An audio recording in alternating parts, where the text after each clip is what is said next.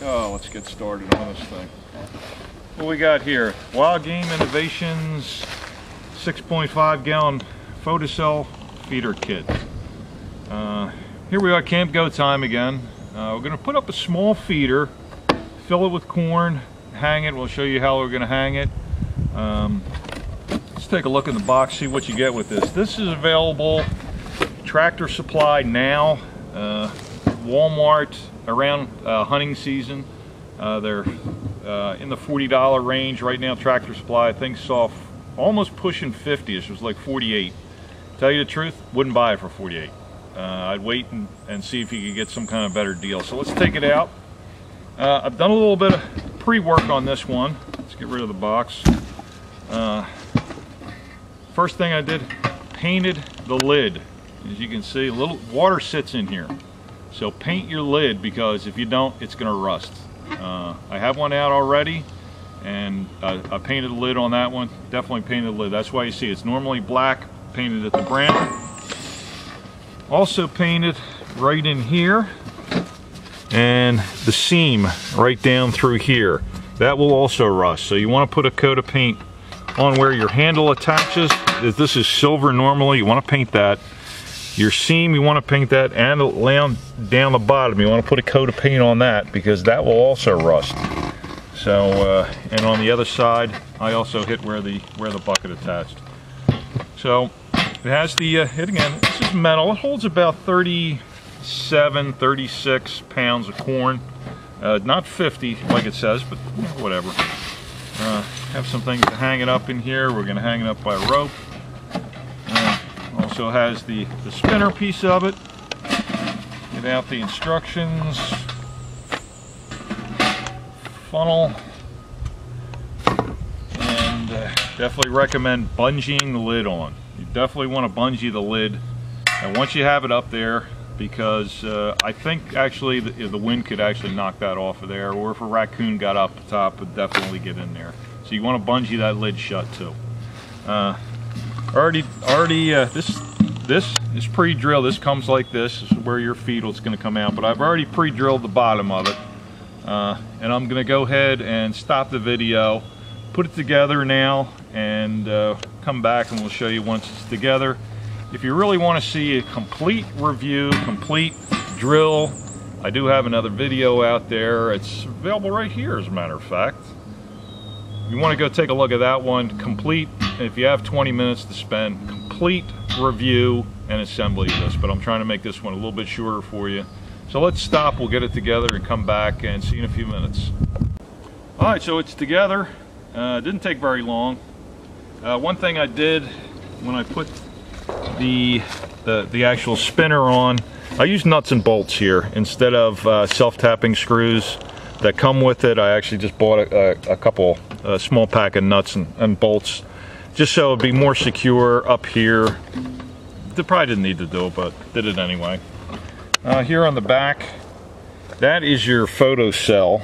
After 2 days of being on, it will spin 1 hour after sunrise, 1 hour before sunset, to whatever time you have programmed inside. We'll take a look took a look at that when we start to hang it up. So it is set together, ready.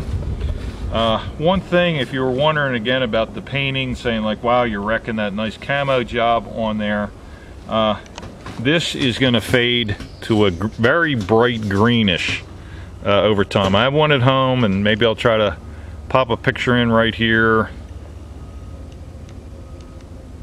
And you can see that it fades to a greenish color, so don't worry about spray painting this.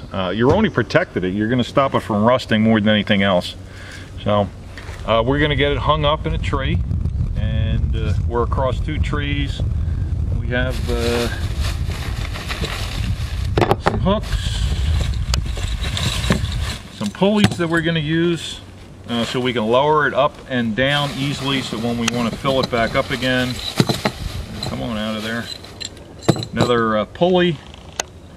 That is our 6-volt battery, and here's our rope we're going to use. So we just have a little bit more to go. We'll hang it up in the tree, show you how we're going to do that, and see you back in a couple of minutes again. All right, we got it up. We'll show you a little bit of that with the pulley system around the other side in a couple seconds. Put the 6-volt lantern battery. Takes a 6 volt that goes in the control box, the panel, whatever you want to call it. So let me go ahead and put this baby in. Slide that right in. Negative, positive. All right, so it is set. Now we have our little test button in here. We'll test to see how many seconds it'll spin for. No corn in there right now. We'll put that in a minute.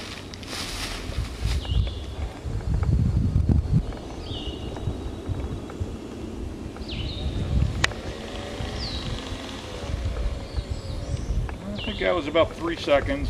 Let's set it a little bit more. We'll get that set up, show you filling it with corn, and be back in a minute. Remember, this thing says holds 50 pounds.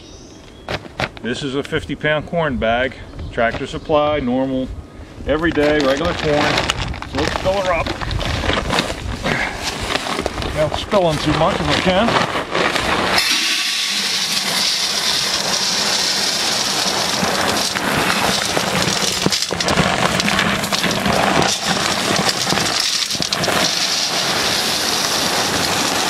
Stretching. Yeah, it is.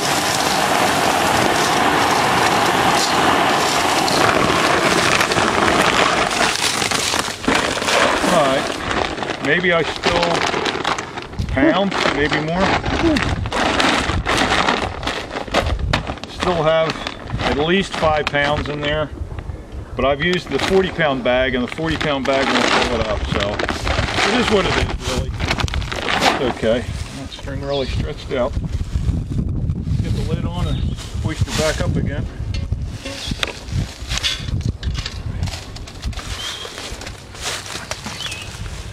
And when you fill it and you push the lid, make sure you hold the bottom. You don't want to put any pressure on the spinner. So let's get that up in the air a little bit. Stretched out a good 2 feet.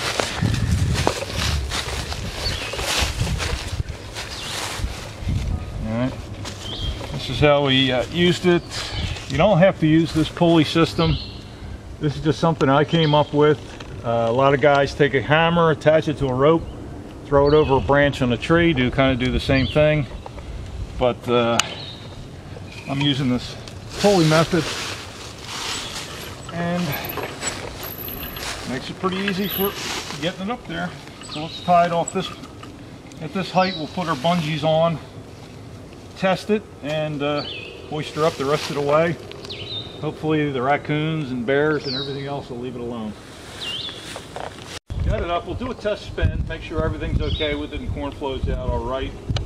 I'll hit it. I got to get it out of the frame because this will come out pretty good.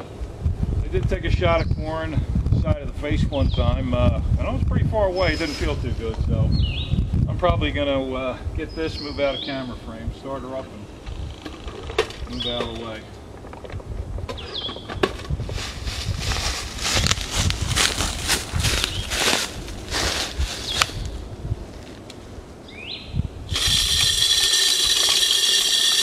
Oh.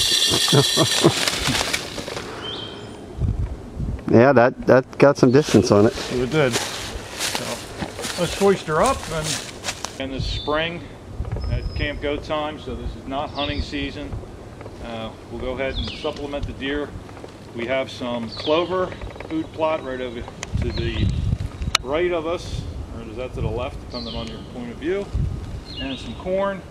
Have some salt blocks. So something to help improve your deer herd. So let's get her hoisted up.